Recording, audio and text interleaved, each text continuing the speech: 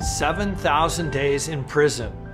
In 2004, I went to Eritrea and met with pastors whose churches had been closed by the government and fell in love with the country. Several months after I returned home, many of those pastors were arrested, and today marks 7,000 days in prison for Pastor Haile Nayzgi and Dr. Kiflu Gebremeskel. Think about your own family and the milestones that you've enjoyed in the last 7,000 days, 1,000 weeks.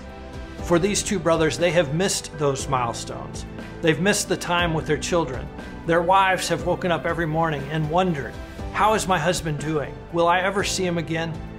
I want to encourage you today on this 7,000th day of their imprisonment to do two things.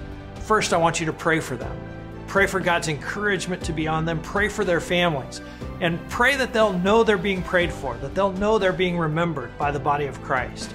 The second thing I want to ask you to do is go to the website that you see on your screen and